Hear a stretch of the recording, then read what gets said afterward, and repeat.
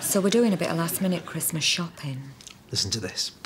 And generally, when we're in town at Christmas, we'll have a Christmas dinner at Darley's, won't we? Yeah. It's £1 more than the Carvery, but, I mean, that time of year, everybody goes a bit mad, don't they? So we get into Darley's. Listen to this. And my sister Betty's in there with her husband, Laurie. Well, you went mad, didn't you? The son's 23 and pees the bed. I ain't got time for him. So we thought we might as well try the food court at the Prospect Centre, didn't we? Famous last words. So we get into the food court, and they're not doing Christmas dinner, are they?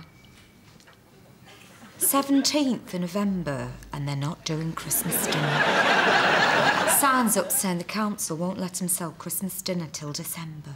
Well, I mean, it's political correctness gone mad, isn't it? So earlier, we'd been given one of those buy one, get one free voucher, you know, for the food courts. This is unbelievable. So they said that's fine, but it's only redeemable at one counter. Taste of the Caribbean. Don't ask. Well, Ray said they only did that to see if he were a racist, but he called their bluff, didn't you? How can I be a racist? My great-grandfather was a midget.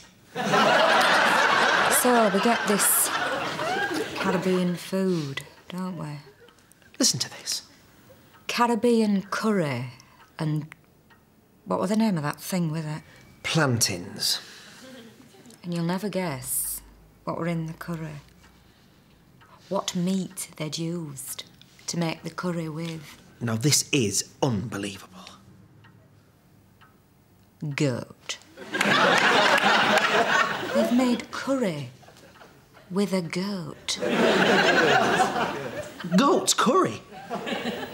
They've made curry out of a goat. Dirty bastards. But that ain't it. Tell them what them plantains were. Fried bananas. This is in Cleethorpes. Goat curry and fried bananas. I was looking for Jeremy Beadle. Fried bananas and goat curry, £8.50. And that was with the voucher. The dirty, evil, robbing bastard.